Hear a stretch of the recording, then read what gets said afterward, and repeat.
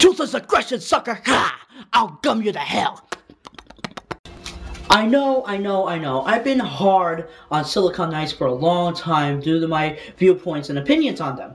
But it looks like they might have been hit a little bit too hard for their own liking.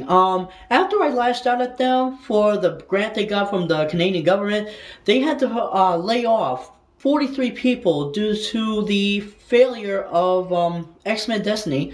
Now it looks like they're going to lose their 4-year-old case against Epic over the Two Human fiasco as well. Ouch. I can't say they deserve it. That's not right. But, in a way, I saw this coming. In a way. In a small way. But you know what? That's just me. What about you guys? Please, leave your opinions in the comment section below if you want.